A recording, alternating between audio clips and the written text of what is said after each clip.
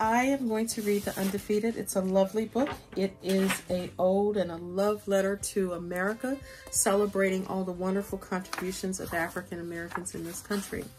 So this is The Undefeated, written by Kwame Alexander, illustrated by Kadir Nelson. This is for the unforgettable, the swift and the sweet ones who hurdled history and opened the world of possible.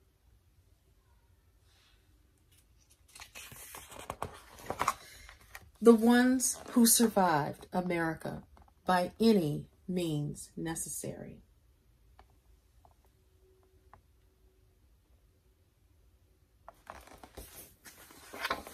And for the ones who didn't.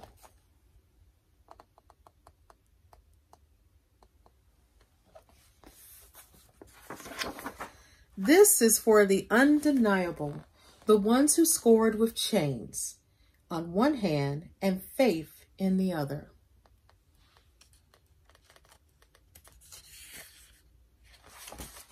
This is for the unflappable, the unsophisticated ones who box adversity and tackle vision.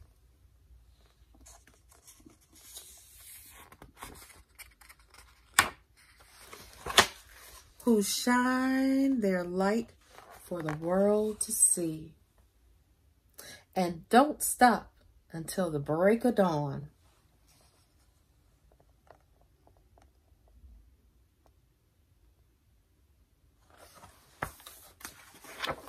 This is for the unafraid, the audacious ones who carry the red, the white, and the weary blues onto the battlefield to save an imperfect union.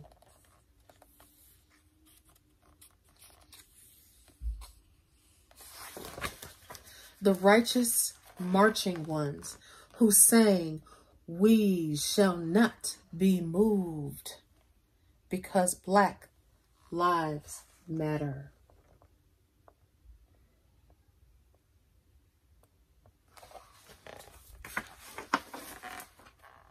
This is for the unspeakable.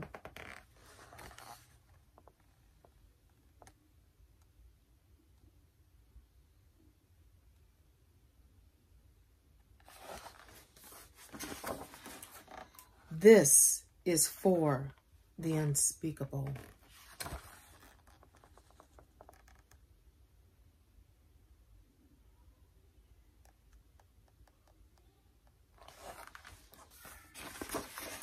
This is for the unspeakable.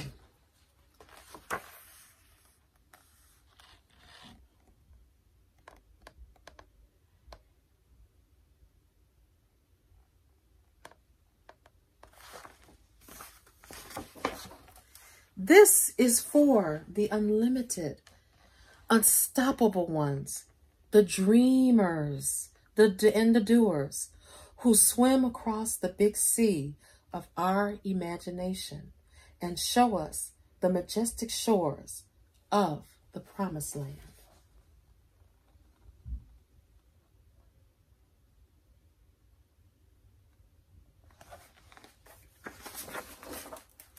The Wilma Rudolphs, the Muhammad Alis, the Althea Gibsons, the Jesse Owens, the Jordans, and the LeBrons, the Serenas, and the Cheryls, the Reese Whitleys, and the undiscovered.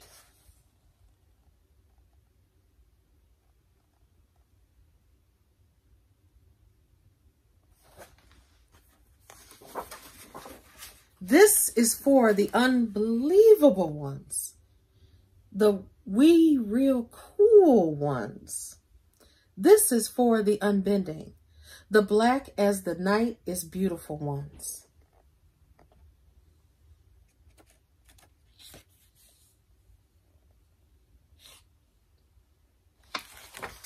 This is for the underdogs and the uncertain, the unspoken, but no longer Untitled.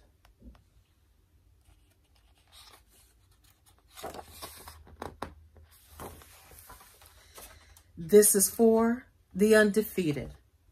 This is for you and you and you. This is for us.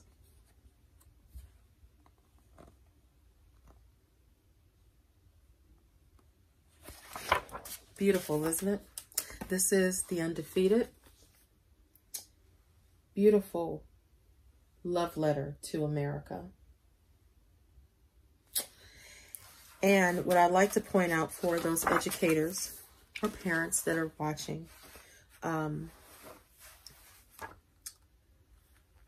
there's an afterword written by the author, Kwame Alexander, and he talks about how he wrote this poem and how it came to become the book that it is today. There's also a reference to the historical figures and events featured in the Undefeated.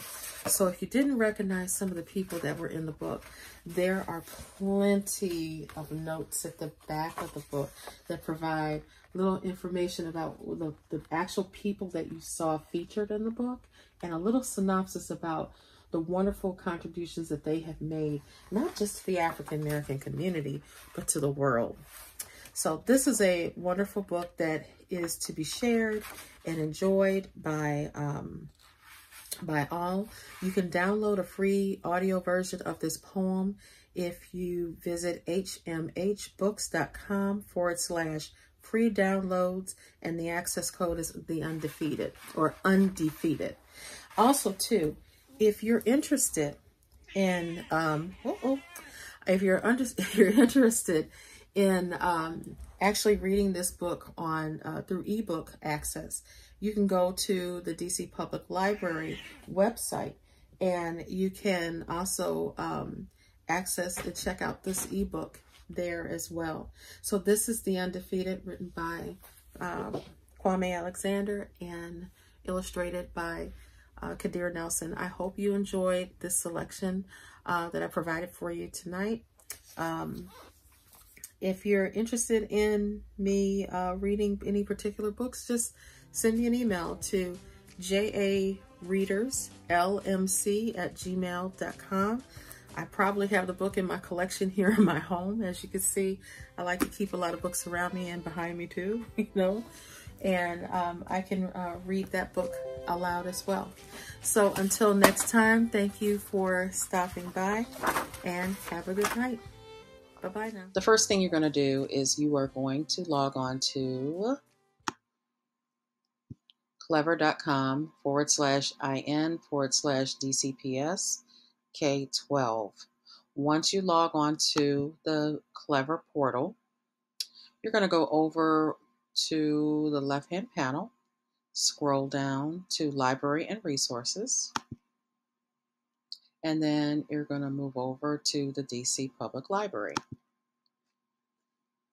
Now you're probably wondering, now how can I check out a book if I don't have a library card? This is a real simple process. Watch this.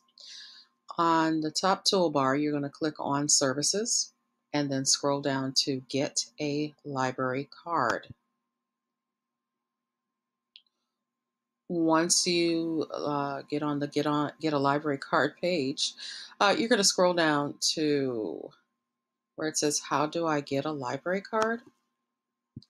And then there's a hyperlink here that says apply online.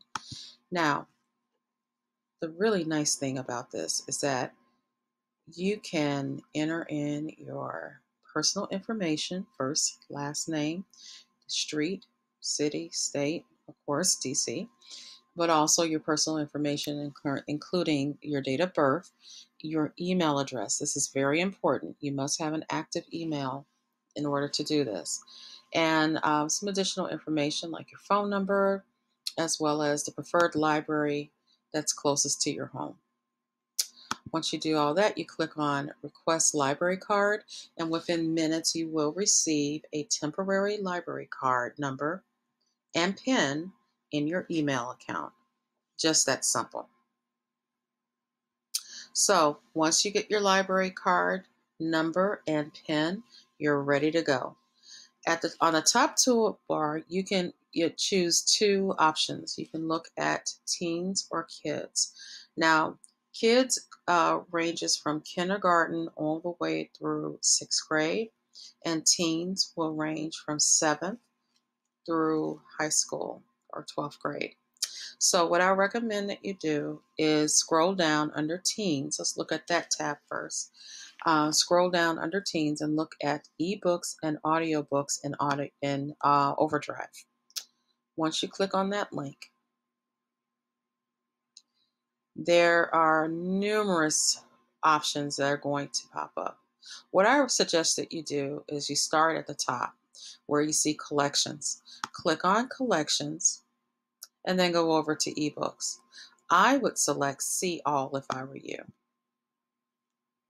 and just do a general broad search. And you can see what's new in audiobooks and ebooks. You can see what's also available like right now at this given moment. Popular titles that are in the system that you could take a look at, and also some recommended titles. You will also notice that, let's look at this one by Elizabeth Azevedo, that this book is listed as a wait list. That means that this book is checked out already. But if you really like this book, only thing you have to do is click on place a hold. And once you click on place a hold, and because I've already signed in using my library card number, what will happen is that an email is going to be sent to my email account, and it'll let me know when this title is available. Now, this is only after I've entered in my library card number. What this system will also do is it will prompt you into looking at other books that are kind of similar to the title that you were trying to check out, but it's actually checked out by another person. So here's a couple of titles here that they're recommending that are very similar in nature. You can also click on Show More like this, and you can see even more books that are available to you. Like, check this one out. This is a pretty good one. I've read that one already by Nick Stone. Okay, so going back to the main collection, let's say we wanted to look at the kids section. This is for our kindergarten through 6th grade reading levels. And you would click on collections again, and I would look at ebooks indicating See All. And here are all the collections for the younger students. If you wanted to drill down and look for some things that are more specific, then you can click on the search button. And since we read a book by Kwame Alexander, we can type in his name. And as you notice, as I'm typing in his name is beginning to populate for us. We click on Kwame Alexander. Here are all the books that are within the kids catalog that are actually populating in my search. And that's all for now. If you need any assistance, please reach out at jareaderslmc@gmail.com. Take care. Bye-bye.